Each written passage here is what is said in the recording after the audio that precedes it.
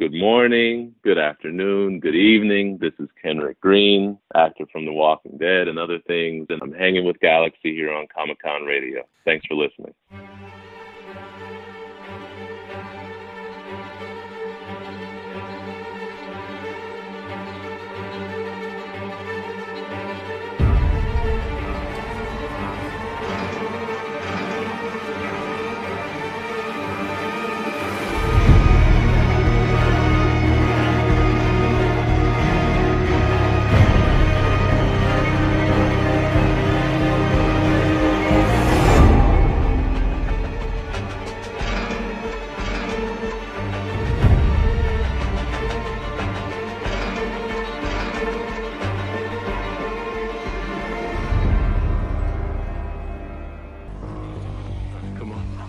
That's us.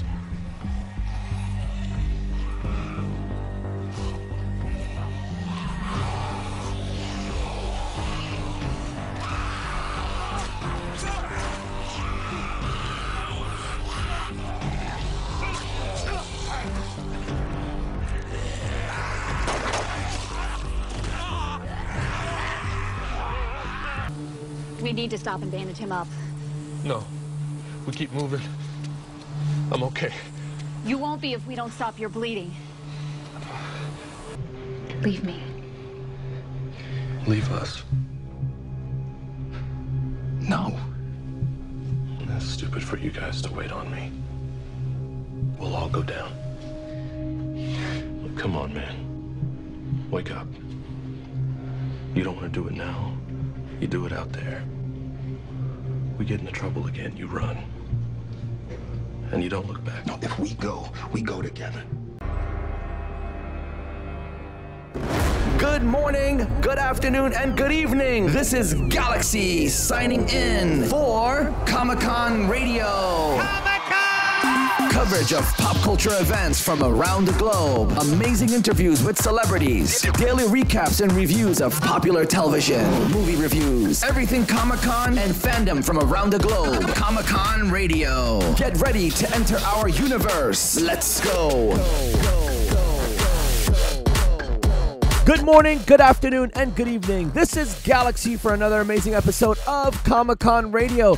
Today we have a really great guest. This gentleman has been kicking butt in the apocalypse for almost, half a decade? Something like that. Who's counting? Today, we have the really cool and wonderful Kenric Green on Comic-Con Radio. Kenric, what's up, brother? Welcome to Comic-Con Radio. What's up? Thank you for having me. This is going to be fun. Yeah, it's going to be very fun. We have a lot of questions, and I know the fans out there, there's a lot of them. They want to ask these things, but they can't, so I'm going to do it for them.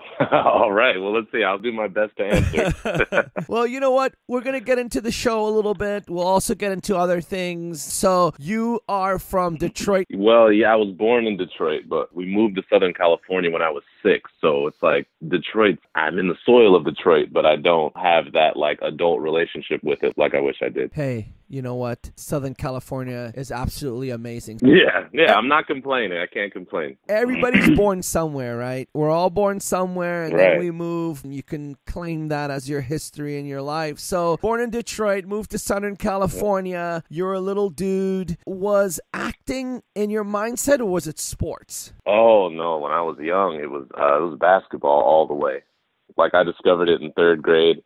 And I was pretty good at the time. I was, I kind of like a natural going to basketball camp. For a brief second, I was deluded enough to think that I was going to go to NBA one day. But then I quit in high school. And right before I graduated, I did my first play, and that came to acting. So you were this guy wanting to become an NBA star, and then you got into acting. Such a big change. Some people are in basketball. They're like, okay, I'm going to go to football or something else. But you just went straight to acting. What caused that? Well, it was a really tragic.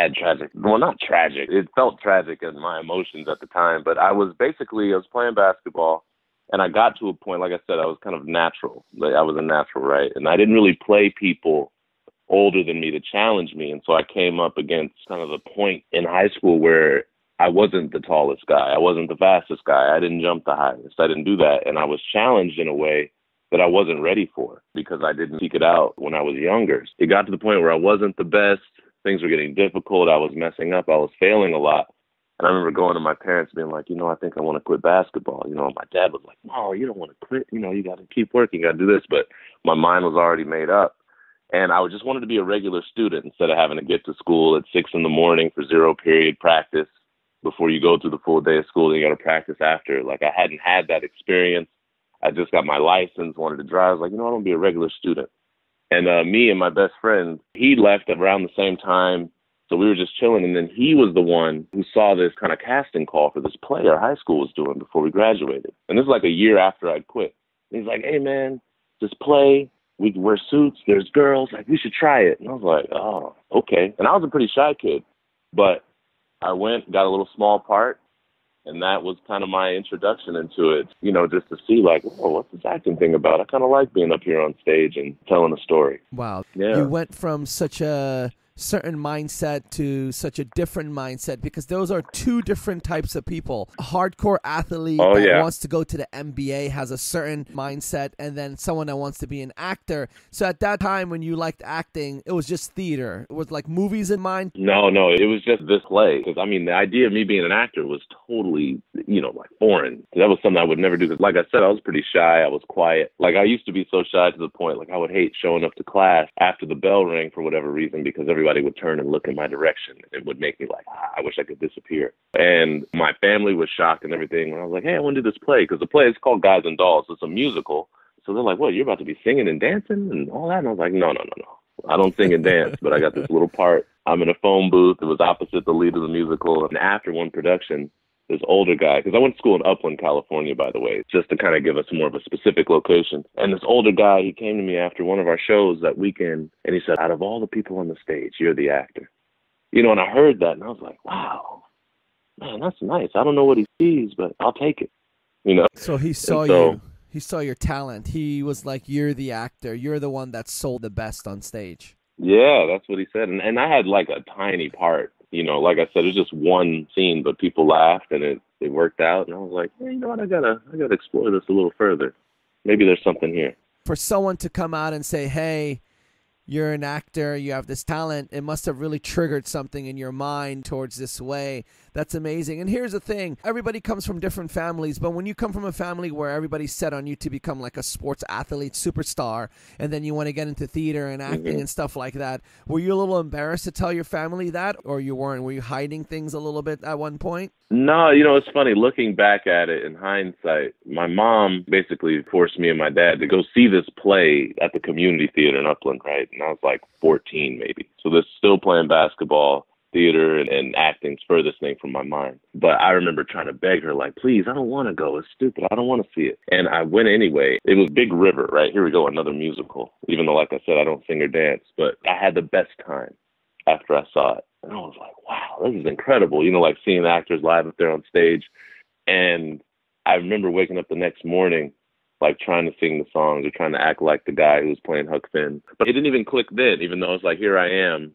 It's kind of like the seed forming, but I didn't realize, I really didn't acknowledge it, because I was like, that's not my reality. Pursuing to be an actor, like, nah, not me. Nobody in my family's done that.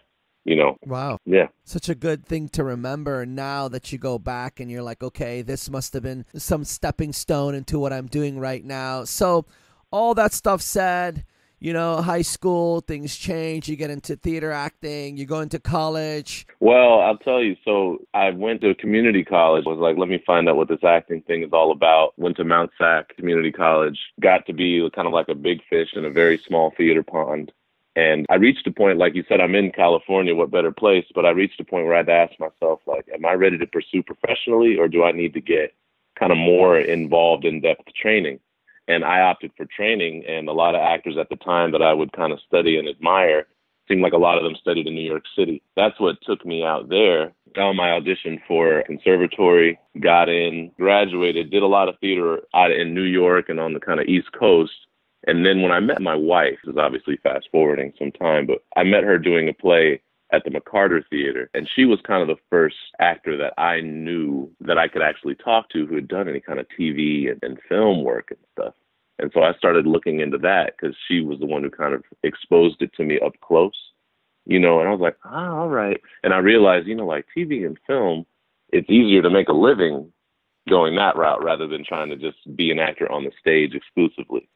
That's kind of how I arrived there to the kind of television and film side of things. So basically you met her during a production of Fetch Clay. That's right, yeah. And you get on this mindset that it's easier to work in TV and movies, pays better. Theater's amazing. A lot of people that have a great theater background are hugely successful. It's two different things. It's very different from each other. It is. It's two different things. But I'm not saying it's easier to do TV and film. It's not. It's a totally different beast than trying to do theater. Absolutely. But it's not easier. I just want to make sure that's clear. That's not what I'm trying to say. Yeah. I just had to go that route. It's different. I'm not saying it's easier for any actor out there listening. That's not the case. So we'll say this. It's not easy. It's just different. Let's just put it at that. There we go. I can live with that. There, you can live with that. So you meet Sonequa. You guys hit it off. You guys tied a knot. You're on this journey. And then after 2010, huge things happen in your career, right? You land on The Walking Dead.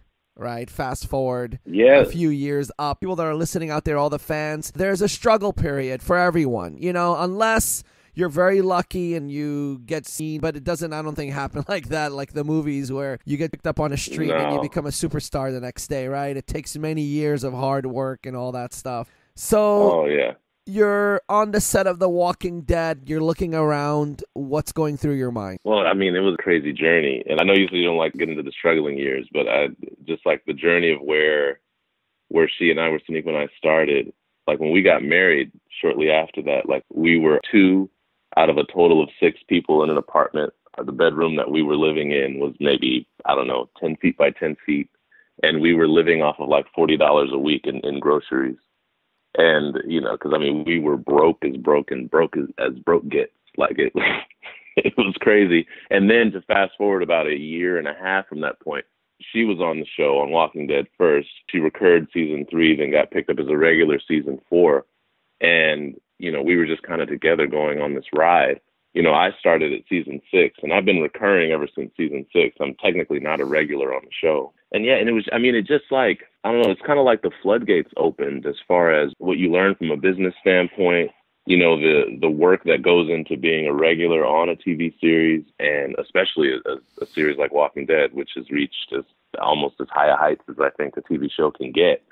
And you're just kind of whisked away. All of a sudden you're on planes and you need better suitcases and you're tired because you got to work till 3 a.m, then get on a plane at 6 a.m, and then hit the ground running because there's no time to rest, and all this stuff. It's like, what's happening? What is this life? Isn't that cool though? Because the both of you seen the struggle. Like you said, you lived with like 10 people. You lived in a smaller room. You had $40 a week. You guys struggled and seen that. Because here's the thing. A lot of people will look at you guys and like, wow, what a beautiful couple. You guys are doing so well, blah, blah, blah, all this stuff. But if they knew exactly what you went through and that bond that was built and that thing that formed years ago in New York, New Jersey, where you guys were just struggling and trying and the no's and the yeses and the maybes and all that. And then finally she gets a break and then you get a break. And then now it's like, boom, life is amazing. Life is great. Yeah. Walking Dead is more than iconic. It's a TV series that's like part of history. It's like part of pop culture. It's life. Children were born into it.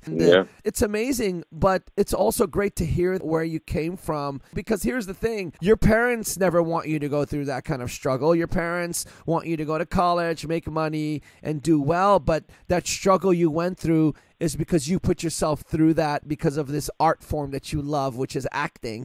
And it's so great to hear, man. I really love those kind of stories. The fans love it. So you guys went through the struggle phase. She lands a gig on Walking Dead. You land a gig on Walking Dead. Then things get busy. How was it working on the set your first year? Was there a lot of adjustments? Were you learning a lot?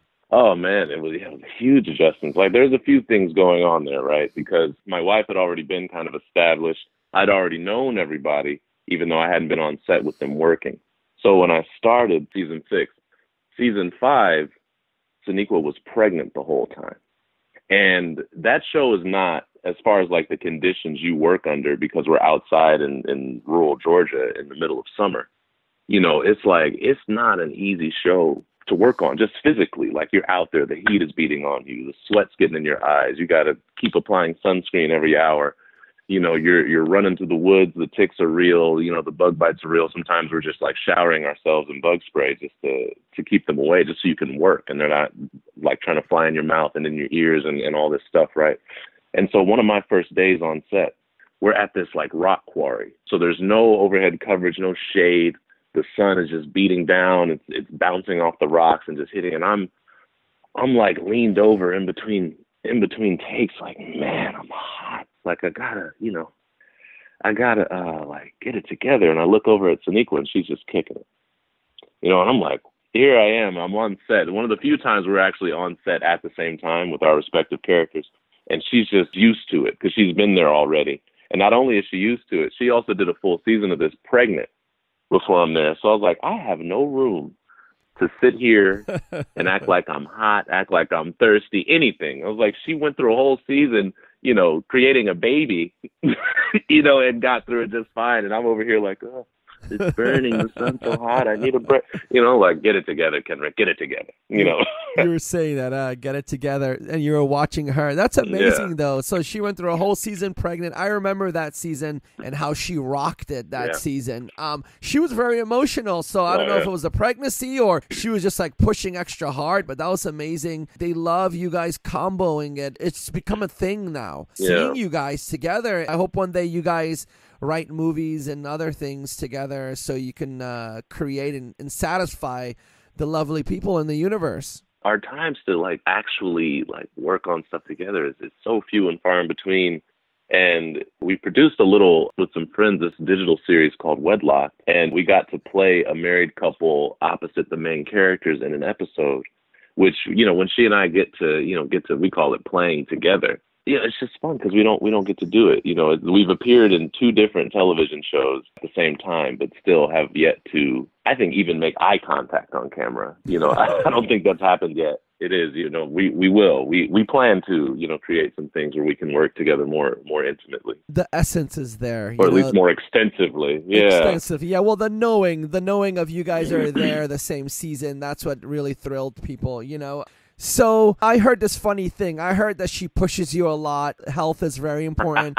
And I heard she forced you on Instagram. She said, whether you're ready or not, I'm going to take a naked picture of you above the waist, and I'm going to show it to the world. So you better get your butt ready. Was that true? Yes, most of it's true. We are health conscious. We were vegans for a minute. You know, we saw that documentary, What the Health, and it was just like, whoa, that, you know, it really like blew our minds.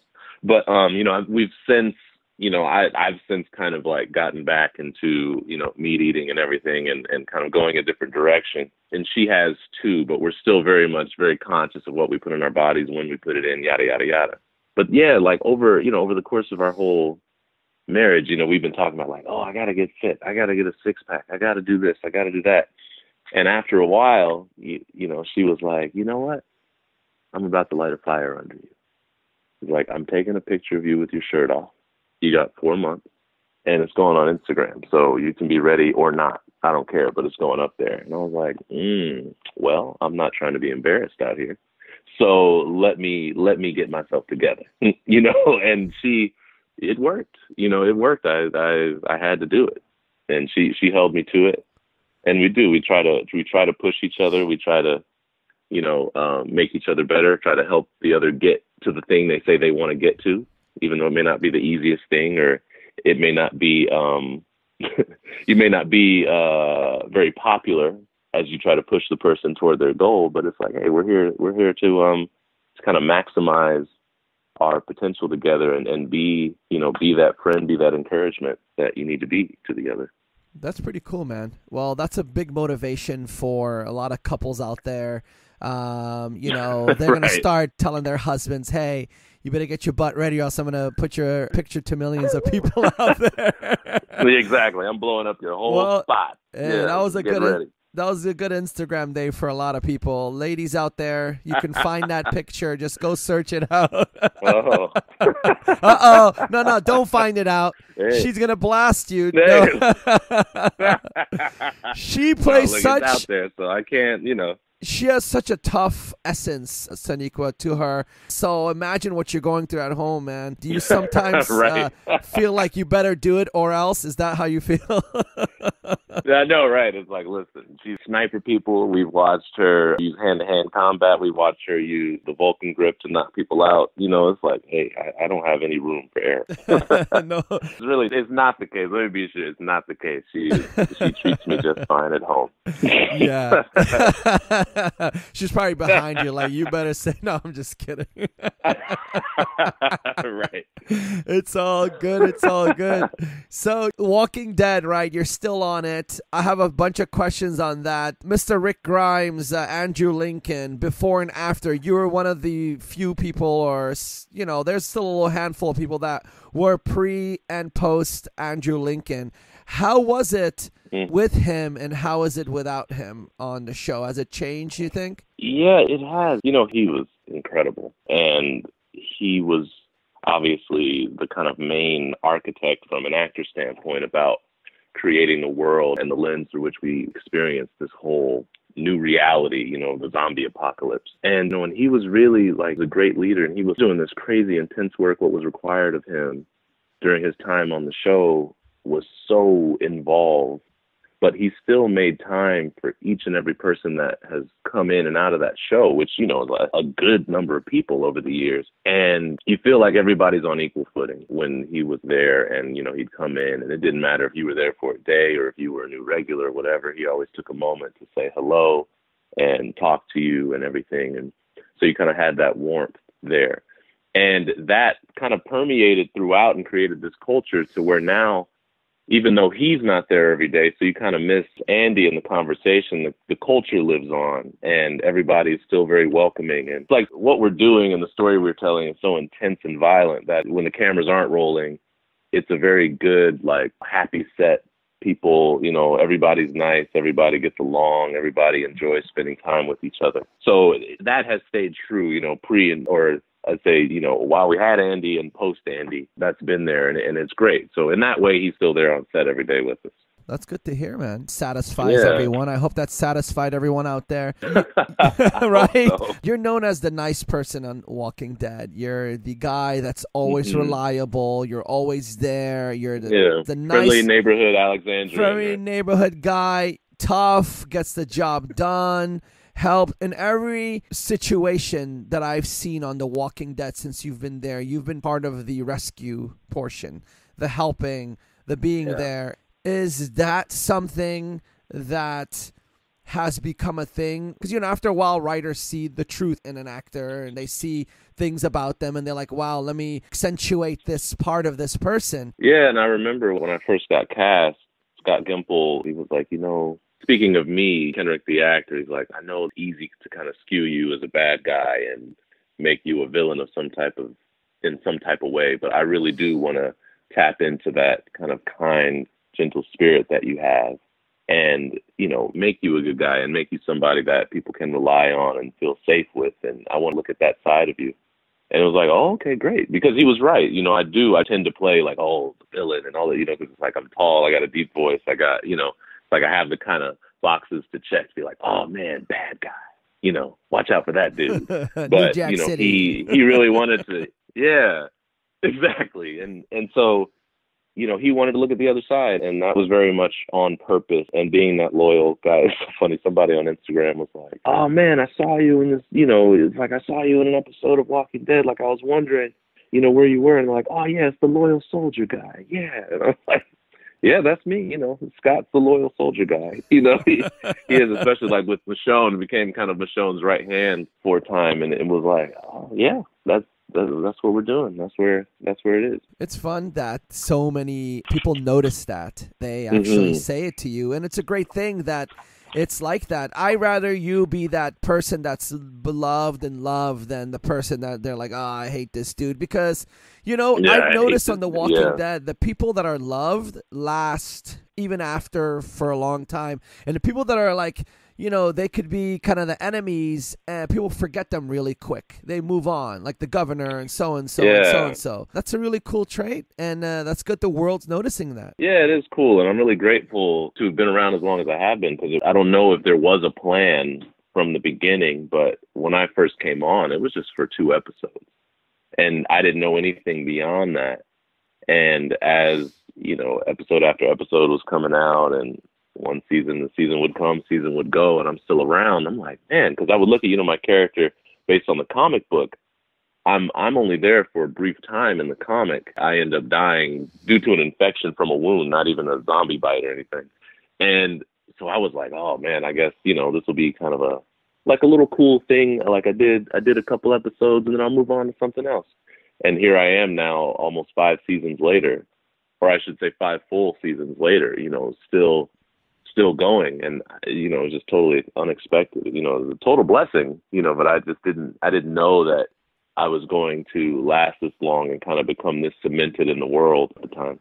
Well, here's the thing. You've been on 5 seasons. I think season 8 was your busiest. You were in a lot of episodes. Yes. And season 10, this latest episode, you're helping with the tree that fell over the fence. What do you think about the enemies now, the Whisperers? Do you think they're the creepiest out of all the seasons? Do you think they're the most formidable? Do you think they're the most ruthless? Oh, yeah. Yeah, I think so, because we're dealing with an enemy that doesn't operate by the same standard. They have adopted the kind of philosophy of this world in a totally different way. They want to walk with the walkers. They want to dwell among them. They believe they're guides. And so they're like, hey, this world is changing in a way, and we're just going to go with the flow. We're not going to fight to maintain anything that we had pre-breakout of the apocalypse. And in that way, it's like, oh, okay, so you're trying to embrace this, and we're fighting to maintain it. So no matter what I don't know how far we go, what we see together, it's like we're always going to look at it through two different lenses, and it makes them that much more dangerous, that much more unpredictable, because you can't even put yourself in their shoes, because it's like, I don't even know what you're thinking about this moment to even understand how you might react or where you might be. Or so in that way, I think they are the most ruthless, most deadly, and most complex villains that we've dealt with so far. That's cool. People out there are shaking. Their pants is shaking when you say these things. I hope you're affecting them that way. Hey, man, some fans love it to the bone. You can't even see them. Yeah.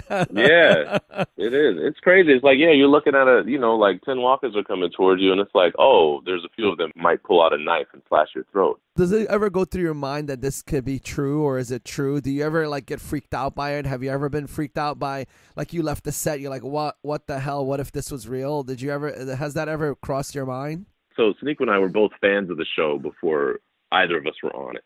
And so just like everybody else who I think, especially in those early seasons, one of the things that the show really kind of made you do was imagine, this feels like it could happen. Maybe one day this might be reality. How would I handle it? Would I just be able to kill if my wife turned into a walker, would I just be able to kill her no problem? Or would I struggle like other people did? And it's funny, now being on the show, kind of look behind the curtain and you see how the sausage is made, so to speak. Since now you're pretending it's real on camera, there's no need to imagine it as a fan and an audience member anymore. So it kind of changed in that way. So I used to before I was on, I'd be like, what would I do? What if this was real? And honestly, it'd be fun for me. I wouldn't walk around scared oh no, this person's going to get me. But it is fun to think about all right, I got to find a position that's high. I got to get to a place where the walkers can't climb. I got to make sure that I get my family and all that, make sure I got food, water. It is. I've gone through all of those things in my head. So you're a believer of the zombie. Well, look, I don't think it's going to happen, but if it does, I'm ready. You know what I mean? I'd be ready. I'm not dying on the first day. I had author Neil Cohen. He writes books about this apocalypse stuff. And he actually is a contractor for the government. The government hires him to write that if a breakout, like a virus breakout or a zombie breakout happens, this is what we should do. So you got to think sometimes if the government, the United States government, is spending all this money hiring people to create scenarios like this, they might be afraid of something. So I don't know. You know, I know, right? In the back of your mind, you're like, oh, listen, it might. I'm not going to 100% rule it out. Yeah, and it's true, and that's what's so great about the show. It caused everybody to really get into their imagination and really think about, like, man, what would I do if this really happened? It feels like it could happen. Maybe what would I do? You know, and I didn't know that about the government and this guy actually writing out scenarios. He's a contractor for them. But he said one thing. He said the world might fall apart, but the government never will. He said if 100 zombie apocalypses happen, the government itself will be stable. Maybe the people will die, but, you know, I don't want to quote him, but that's what he kind of said. So it makes you think that the government, of course, they're so powerful. They got all these, like, things. That's why when I watch the shows sometimes, I'm like, there must be a hierarchy of government hiding somewhere that don't want to show their face, because how can they go down? They have these submarines and these jets and all these space systems. They could just, like, go somewhere and hide and let everybody kill each other and then just come back out and say, hello, who's left over? Let's restart. Yeah, exactly. I know. It does seem like that's very much a possibility. And I guess we'll see. You're like, maybe we'll see that down the line. I don't know. You're like, hey, man, I'm just on The Walking Dead. I don't create it. Oh, look, I think that'd be fantastic to explore if the government was lying in wait. It would be. So with that, has anything really creepy happen on set while you were there? You know what? Honestly, it's not exactly the angle you're looking at it from. But the weirdest things for me is to be on set and you see the walkers, you know, the actors dressed up as walkers in between takes, or, you know, you got 10 minutes before the next shot, and they're just sitting there talking casually like they're not, you know, like they're not in walker makeup or they're not looking like a zombie, as they're just like, yeah, man, you know, after work, I got to go get my dog, and, you know, they got to go to the vet because, you know, little Betty's sick again, and all. It's like, what are you talking about? Like, you know, or sitting there smoking a cigarette or drinking a Coke, or, you know, you're like, this doesn't make sense in my mind. Like, you look dead. Why are you enjoying a Coca-Cola? It trips you and yeah, that's the weirdest part, because it's like, this is because the makeup is so well done. Like, when you have those walkers in your face, you just feel like you're being attacked by a zombie. It doesn't seem like, oh, that's an actor in makeup. In the moment, it's so well done up close that you're like, I see a zombie. I don't really see a human being anymore. So it messes with your head when you see them out of context. Oh, yeah. Greg Nicotero, that guy is amazing. He's incredible. OMG. When I first heard about The Walking Dead and I heard that he's in charge of that, I was like, wow. And he's aged in this. Like, he's like gave so much of his life to this, and it looks amazing. It looks wonderful. That's what I thought you were going to say as well. Like, seeing these zombies between takes, sitting down, you know, smoking a cigarette, drinking a coffee, and it probably trips your mind. Have you ever got scared in a scene when you saw a zombie? Like, I know you know it's fake, but yeah, I have, because you'll just walk around a corner, walk around a tree, and somebody will be standing like, oh, hey, man. And then they'll just be like, hi. You know, like, all right. you're good in there. Like you're a good. Haunted house maze. I mean, it is, but they're not even trying to be creepy. They're just, you know, living their own, you know, undead life. And you're like, wow, you know, look at this walker on the cell phone. I'm just sitting next to you. Cool. You're not going to bite me, right? Okay, cool. Yeah, so it's funny. So with that said, have you ever been to a Comic-Con event? Oh, yeah, several. Nice. Yeah, all types. You know, one, like, obviously, like, the, you know, the kind of big, like, San Diego, New York Comic-Cons, which is more about, you know, being there, meeting fans and promoting the show. And then also at the Comic-Cons where you're, you know, doing selfies and signing photos, because they're two different experiences, those things. But yeah, so I've done both a number of times. That's wonderful. So when you were at Comic-Con San Diego or wherever you were at, I bet you also went to Walker Stalker Con, all those things. How was the experience with the fans? Was it different? Were you like, wow? It was really an interesting journey, because before we'd kind of gotten on the show, and really before Sonequa started on the show, I had very, very little, if any, exposure to the kind of like Comic-Con world. And so when she started on the show and we started hearing about these conventions where you could go and, you know, meet fans, people dress up and everything, it was like something I'd heard about, but, you know, I was like, does that really happen? And so going in there, first is just like the husband.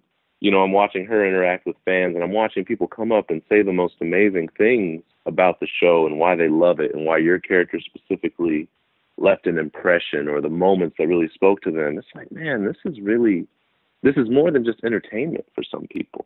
And then going from kind of witnessing that to being on the show myself, but it's such a large show, and, there's people that, it's like starting in season 6, there's a lot of characters that have been around longer than me. And to then come on the show as a kind of a supporting character, and a minor character, and then still having people come to my table, because I was under the impression like, oh, I'll get a few people here and there. It'll be nice to just say hello, snap a quick picture, and move on. But like, I had one of my first Comic-Cons, I had a grown man come to my table crying. And I was like, what? To just happy to meet me. And I was like, me?